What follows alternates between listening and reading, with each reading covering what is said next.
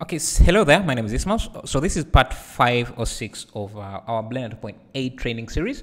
So to make this training series a bit more interesting, what I'm going to do is explain what the different tools and how Blender works by creating different objects. So every tutorial will be looking at how to model different objects. So yeah, today we're going to be looking at how to edit meshes and curves by creating a USB cable. Yeah, so let's go to Google and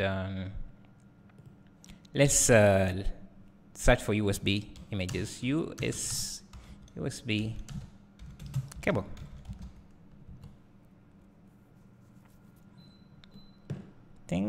Let's see which one would be better to work with here.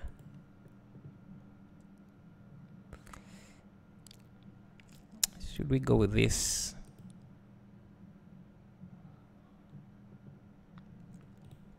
So I guess I can also show you how to import the image as a reference image in your in Blender. So let's just clear this and we'll go to here, then downloads. Just give it a moment.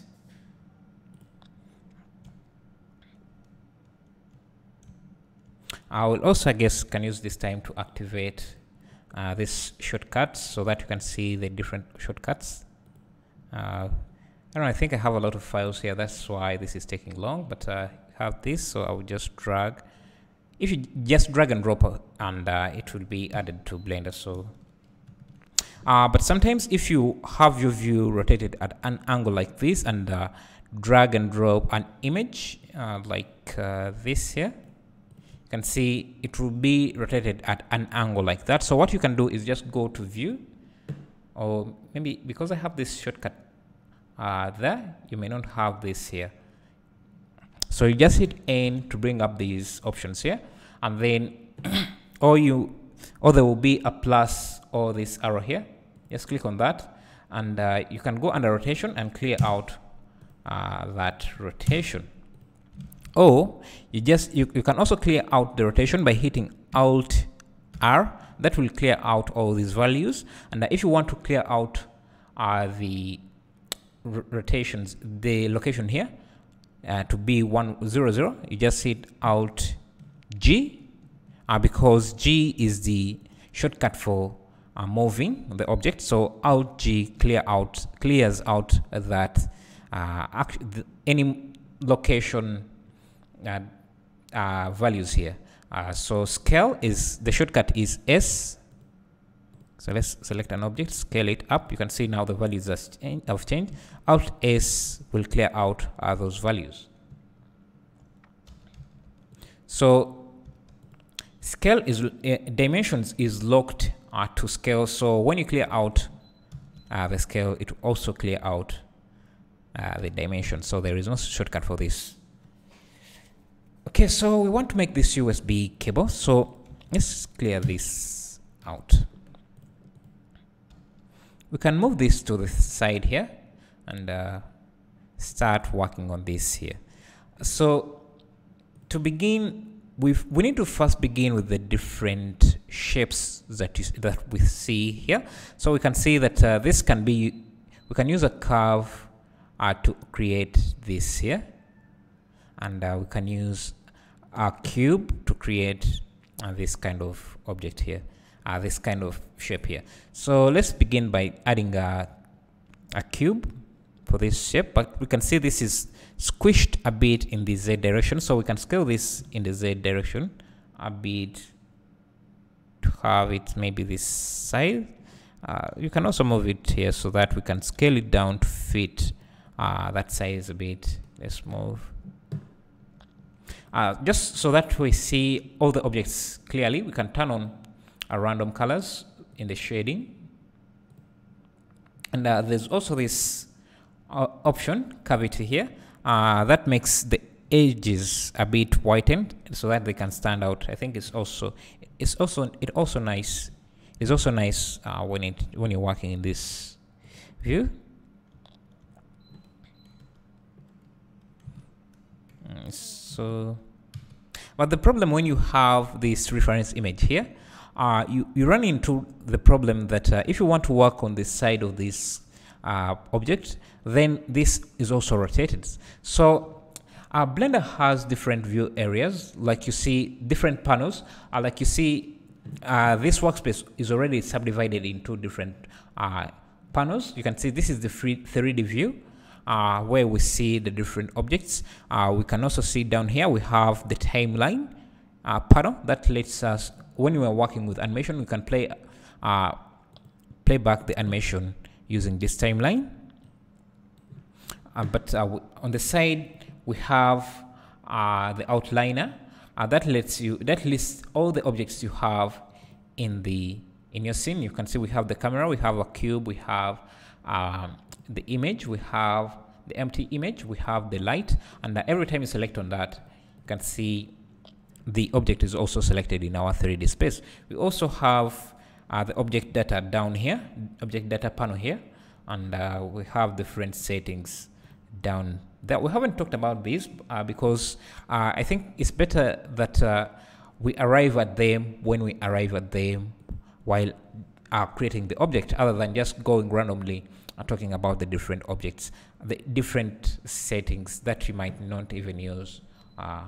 Yeah, but so the reason I brought up these panels is that there is a panel that you can use for your reference image. So you can see every panel here has this icon here, has a square icon at the top, like here, that represent what panel you are looking at, and you can change the panel you're looking at by changing the icon you see there. So when you click on that icon, you'll get this drop down list that lists every panel you have access to in Blender, and so we can change this panel to be a 3D view. So you just click on this and you can see we have the 3D view. This will give us this 3D view. If we want, we also have the image editor. This can be good when you're editing images, and also can be good for just having a reference image like this. You just drop it there, you just select it from the drop down menu like that. And if you render an image, you can also use it to preview your render results. But we also have every panel you see here can be found here. And so if you want the timeline to be here, you just look at the icon. So that would be here, or you just look at the name and you see this is our timeline. So if you want this, you just change this to, how is it called, properties, and you see we have that. So what property is this? You can see but the panel we want is the image editor, so that we have this image as our reference image, so that whenever we are rotating this view, we don't have to worry about rotating the reference image as well. So you can zoom in and zoom out using your middle mouse wheel. You can also move this image around by holding down your middle mouse wheel to move that around. But because I was facing some issues when I was whenever I use the middle mouse, hold down the middle mouse button, after a few times it breaks and I can no longer use that. So what I do is switch this to the accent grave, or this keyboard, this key above your tab button, so that whenever I hold that down, I can move the keyboard, the view around, like what I did in this 3D view. Because the same shortcut for this is holding down your middle mouse wheel, but whenever I use that, after I use it a lot of times, it breaks the wheel. So instead of using the wheel, I just switched the key to this. So to switch this to, because it doesn't automatically switch when you switch it for the 3D view, you also need to go under Edit, Preferences, and then under Input. For this view, it was the 3D view, so we need to do this for the image editor, because the view we want to edit, the shortcut here is the image editor. So we go under edit preferences and then under image editor. So let's see, is it image? Yeah, image editor, I think. Image editor. Yeah, you can see pan view. I changed that from middle mouse wheel to this key above the tab button. So let me find an image to show you what that is. Keyboard.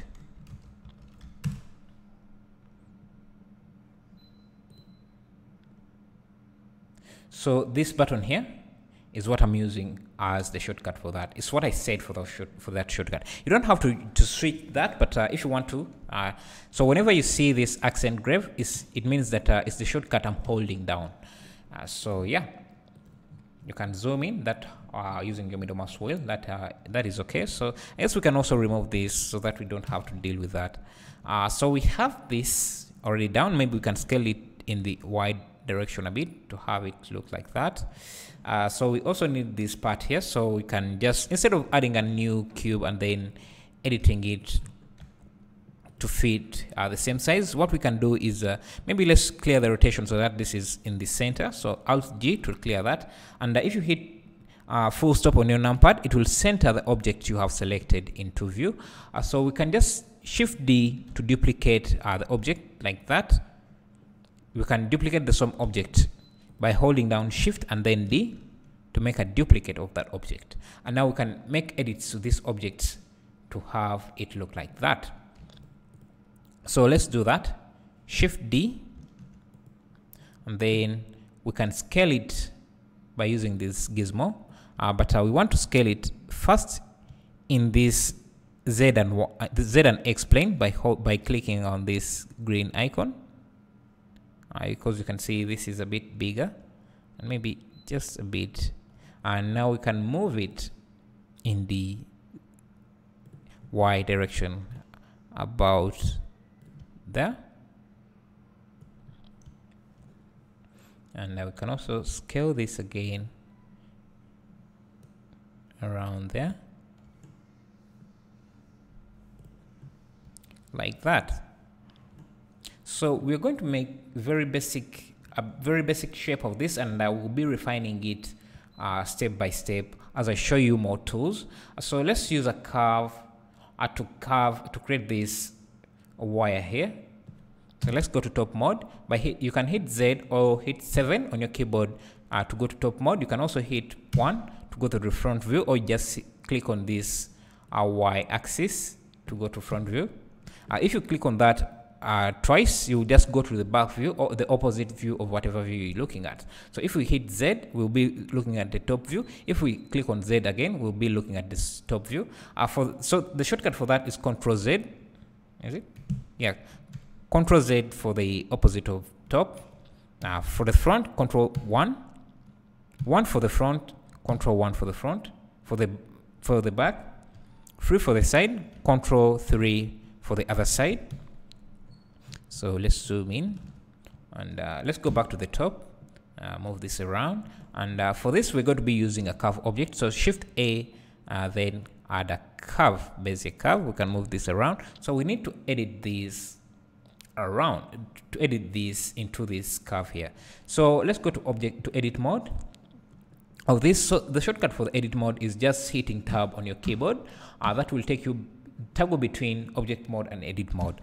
So now we can rotate this. So if you hit R, you can rotate this control point, and that will rotate the curve around like that. You can also move it by using G, or just use these keys, these icons around here to do the same thing. You can also scale it down like that. So let's get this shape here. So you can see we only have we only have two segments, two control points, but we need more to have this ring rotated around. So you can see we have a few icons that we get in edit mode, and those icons will change for every object you have. So if we go to mesh objects like the cube and go to edit mode, you can see we have more icons or more tools we have access to. And if we go to the curve, we only have a few. So we have tilt, we have draw, we have extrude. So if we hit draw, we can draw any shape we want. So I guess that would make it even easier. So we can just select everything. If you hit A, you can select all the control points. Hitting A again or twice, I will deselect everything, or hit A to select everything, or Alt A to deselect everything. So we want to delete everything and just use this pen tool to draw the curve we want. So we can draw this like this, and you can see that makes it very easy for us. So then we can just come in and start moving these points around.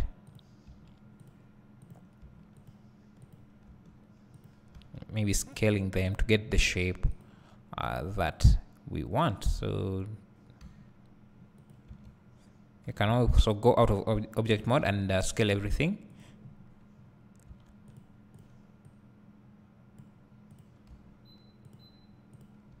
You can also delete a point by selecting that point and then hit X, delete that, but we need that, so Ctrl Z to undo that. And we can rotate this, scale it.